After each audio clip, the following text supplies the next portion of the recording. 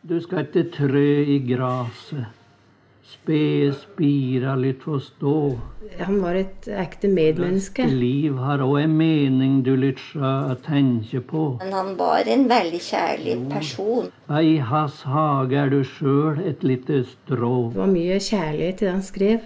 Du skal ikke sette snurre når du sier et harraspor. Og det en ganske spesiell periode I Tryssels kulturhistorie. Alt som flyger, springer, gror. Vi har bare gode minner om en Einar. Du selv en liten veken. Du trenger selv en storebror.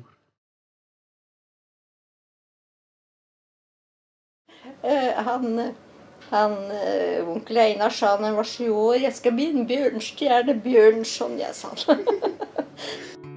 Året 1900 kom en Gud til verden som snart skulle bli en av sin samtids mest folkekjære forfattere. Einar Skjaeraasen så sine barneår på nettopp Skjaeraasen gård øst I Trysil kommune. Der vokste han opp som den eldste til søskenflokken på 8. 2 gutter og 6 jenter. Mor Ida Marie og far Martin. Nei, så det jo liksom mange av dikta som jeg virkelig sier for meg. Liksom, «Å kjære gamle stue, så står jeg atter her ved dine morkne vegger», og da sier for meg at han sitter I Skjaeråsen når han vokser opp. Her Skjaeråsen gård, 115 år etter Einars fødsel. Men stua han vokser opp I borte, og har etterlatt seg et tomrom I landskapet. Alt som att en nedsnydd minnesten. Branni, den var der jo lenge. Den brukte som vevstue, da, for at dem I Skjaeråsen og han Gjermen, altså dem I Sør-Skjaeråsen, de kjøpte jo at dette der Ton Bess var dem da, når de flyttet opp bygda. Og brukte som vevstue, og så var det vel en eller annen som har hengt noe til tørk over ovnen, og så hadde duttet ned på den, så det brann opp alt da. Ja. Det mye, og det mellommenneskelig forhold, og han var et ekte medmenneske, så han skriver veldig mye om de holdningene sine, godhet og omsorg, og han har skrevet om familien sin, og både om barndommen sin, og litt oppvekst til mor, far, søsken, og skrive om unga sine, og det var mye kjærlighet I det han skrev. Han skrev den første diktsamlingen hans. Der kjøpte søndagsskolelæreren, han Johan Sponberg, kjøpte dem at ton onkel Einar. Da var den Einar 7, 8, 9 år. Og han kjøpte at første diktsamlingen hans. Som den eldste sønnen til Martin var det egentlig Einar som skulle ta ved stellet til gården. Men diktetranga sto så sterkt at odelsretten lytte vike for utdanning og skrivelyst. Han var odelsgutt, som sagt, og da, på den tida, var det ikke bare å bestemme seg for å reise ut og bli dikter. Men han hadde så veldig, veldig lyst til det, og da var det veldig vanskelig for han å se det åt foreldrene sine. Som den eneste I søskenflokken dro Einar ut av bygda for å ta videreutdanning ved middelskola på Rena. Før han som 18-åring reiste til Oslo for å ta eksamen ved Otto Treiderskole. Han var jo den eneste som fikk utdannelse til unge hans bestefar, for I og med at det var så galt som det var da, så var det vel tøft for den beste svar også. Ja, de var I veldig ulykke for dem, for når de bodde borte I Skjaeråsen, så var de jo 8 søsken, mora og faren, og så kjøpte en bestefar og bestemor Nordby her I bygda. Men I løpet av de 10 årene de bodde der, da, så døde først av bestemor, og så var den eldste syster hans Einar, hun var 19 år, og reiste til Oslo og fikk seg jobb der, og da ble hun smittet av tuberkulose. Så kom hun til en trussel, og så smittet vel hun da søskenflokken. Slik at det først så døde hun som var 19 år, og så døde søsteren som var 17 år, 2 år senere. Så døde den yngste søster deres på 13, 2 år etter dette. Så I løpet av de 10 årene, så fra 1920 til 1930 da, så var det veldig ulykkelig I familien der. Så det klart at dem som var tatt, var jo veldig knyttet til hverandre. Vinden blæs innover, og vinden blæs nordover. Lyset og skuggen skysjen på jorda.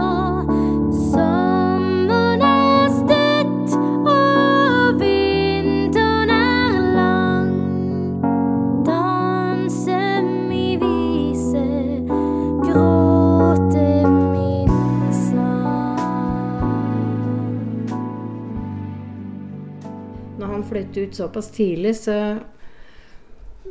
det diktningens preget av dette her at man ikke kunne ha anledning for å komme hjem igjen så ofte som man ville. Og så vanskelig og besværlig som var på den tida, så mistet han noen søsken som ikke ble gamle. Og han kunne ikke komme hjem igjen, og han hadde veldig vondt av at det med at det var hjemme når han selv var ute. Så det preger diktningens. Vi sier jo gjennom dikt at han egentlig har nok hatt en dårlig samvittighet for han ikke kom inn som odelsgud til Hjertenbesvar, slik at han kunne beholde Nordby og at de kunne gjøre. Men da var jo han allerede gift og hadde unger og hadde utdannelse, fått seg jobb I bank og sikker jobb. Ja, for etter endt utdannelse flytte Einar Skjaeraasen aldri hjemme til Trysil. Tross sin elsk til hjembygda og naturen, får han jobb som bankmann og blir boende I Oslo, der han på midten av 20-tallet møter sin fremtidige kone. Ingrid Olason var en talentfull pianist og spilte ofte til dans I forskjellige bygdelag I Oslo. Også Østerdalslaget, der Einar var førmann. Han var en veldig kjærlig person. Og vi hadde jo inntrykk av Ingrid, han var jo veldig nær knyttet til han.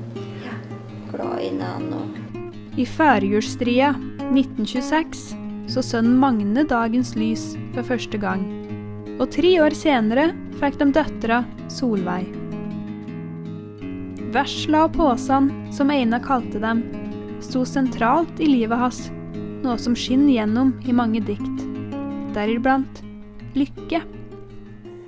8 øyne I hverandre, 4 munner rundt et bord, 4 vegger kring en lykke, vesla påsan far og mor. 8 hender hektet sammen, til en ring om stort og smått. Herregud, om hele vide verden hadde det så godt.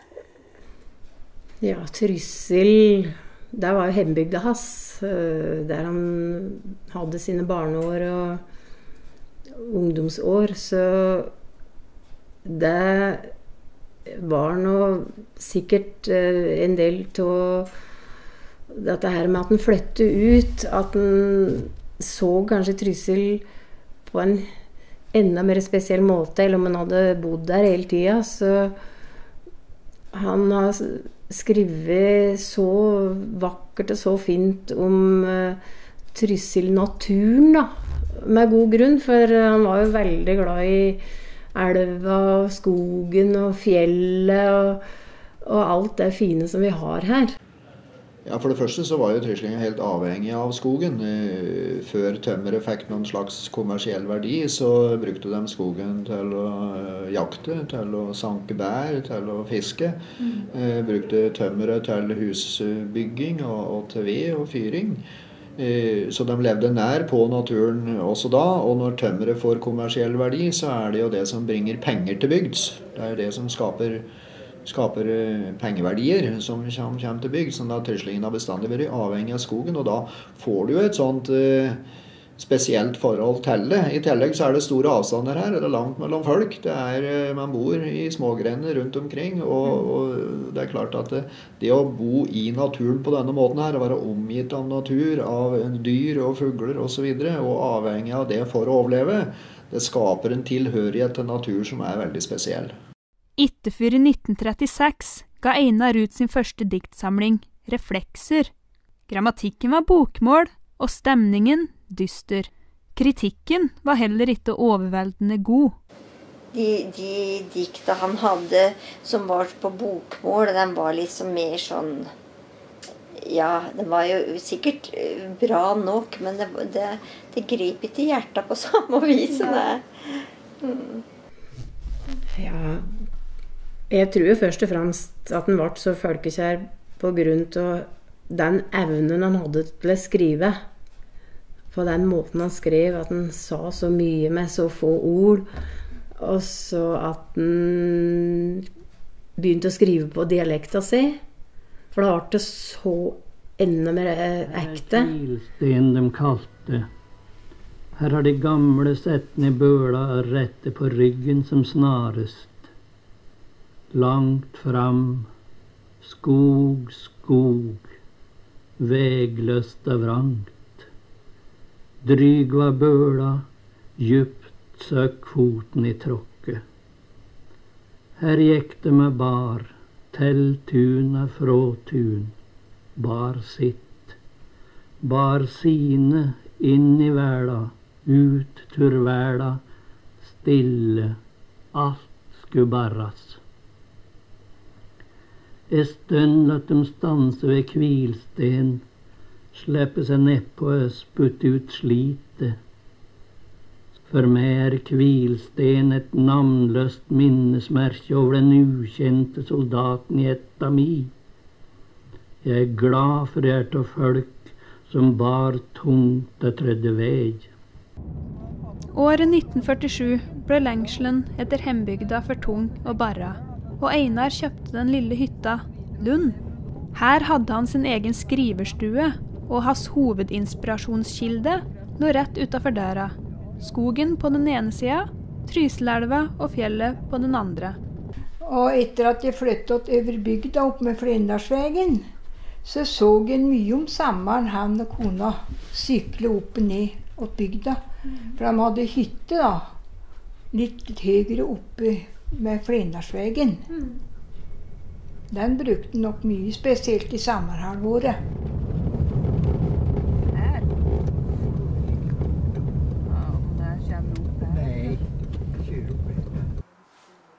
De koser seg veldig der oppe på Lund. Det var liksom, ja, han har jo skrevet mye dikt som gjelder dette der. Og eie ti alen av en dal. Ja. Ja. Så hadde han gode venner. Den gangen var jo Strandvollbrua på plass. Så han reiste jo over på Strandvoll og på Mora, og var jo venn med Haldis Moren Vesaas og Torleif Moren, og ja. Da han kom hit, etter han hadde flyttet ut, så kom han hit til hjembygda.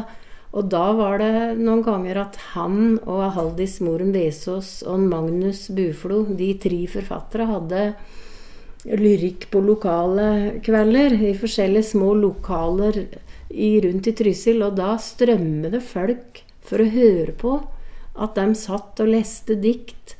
Så det var fullt hus, og folk stod ute med vinduene for de ikke fikk plass inne. Og så inspirerer man hverandre. Jeg tror vi har en sånn 50-årsperiode da, hvor disse her på en måte samtidige, og selvfølgelig møtes og deler med en annen hva de har skapt. Som fattige, som rike, bare til slutt vi jamsis like. Veien lystige, veien vrang, danse min vise, gråte min sang. Jeg var på sykepleierskolen på Ullevål og hørte på radio at onkel Einar var død i 1965. Nei, for du vet, vi hadde jo ikke telefoner, han pappa visste jo litt, og det kom jo faktisk på radioen før de hjemme hadde hørt det. Beveg oss så vi kan bevege når gongongen kaller til stillhet, skrev Einar Skjaeraasen i prologen sin da Folketeatret ble åpnet. I dag har gongongen kallet Einar Skjaeraasen sjøl inn til stilla og hvila. Trysil-trubaduren avlegen, og sårt det. Alle hans venner, og det var flere enn fleste vinner å få, kjem til å kjenne det som om noe har dødd i oss. Godt det da å vite at Skjaeraasen gjennom sitt rike, blygsamme liv har gjeve og gjeve til lekedom for sjeler i sårt savn. Han levde etter akkurat de 3 ledestjernene hans, og det var for det gode, og for det sanne, og for det skjønne. Og det vil jeg si at i grunn de 3 hoveddeler av diktninga, og de 3 hoveddeler slik som han var.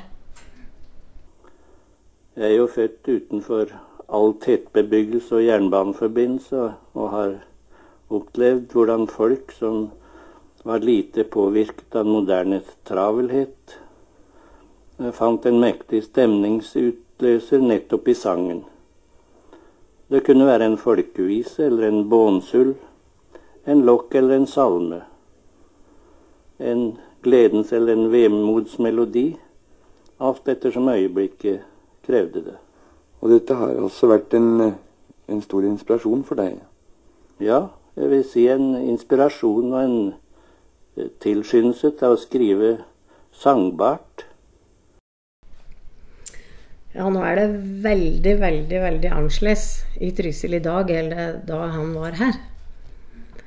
Men en så klok og reflekterende mann som en Einar Skjaeraasen var, så visste jo han også at hjembygda skulle utvikle seg, forandre seg, komme inn i samsvar med en ny tid, en ny utvikling. Så skjer jo en mekanisering og en effektivisering både i skogbruk og jordbruk utover slutten av 1900-tallet. Og det gjør at det blir stor arbeidsledighet. Folk må dra ut for å skaffe seg arbeid. Og man begynner å se som etter andre måter å utnytte skog og utmark på enn det man hadde gjort før. Og da vokser altså reiselivet frem. Og det klart at ifra da å være i bygd som bortgjemt langt øst i Norge, så blir vi en internasjonal turistdestinasjon etter hvert. Og man går også over fra å leve liv i skogen til å bli turistvert og ta imot internasjonale turister, og det gjør jo noe med deg. Han var jo glad i stillheta når han kom hit og kunne være på denne hytta si, der han kunne sitte ute og høre på fuglesangen og suse i trea, og gudskjelov så finnes det noen slike steder i Trysil en dag i dag. Så jeg vil da tro at han hadde sikkert hatt sine veldig skeptiske tanker om mye som skjer her nå, og veldig mye positive tanker. Men det sier jo ut som tryslingene har taklet det ganske bra. De fortsatt seg selv og sindige, rolige folk, og har tilpasset seg det nye livet. Men det har jo forandret denne bygda veldig. Ja, dikta hans Einar, de like aktuelle i dag som de var da han skrev dem og folk ble kjent med dem. For at det handler om mellommenneskelige forhold, om vennskap, om kjærlighet. Og veldig mange jo veldig glad i natur, være ute i naturen. Og så mye stress som det nå, så det veldig mange som veldig glad i å være der det stille, og være ute i naturen og få naturopplevelser. Så derfor så mener jeg at dikta akkurat like aktuelle i dag som da, og videre alt mett. Du skal ikke tru i graset, spira litt forstå. Måløst liv har og mening, du litt skjønne tenke på Guds jorda i hans hage, du sjøl et lite strå, på Guds jorda i hans hage, du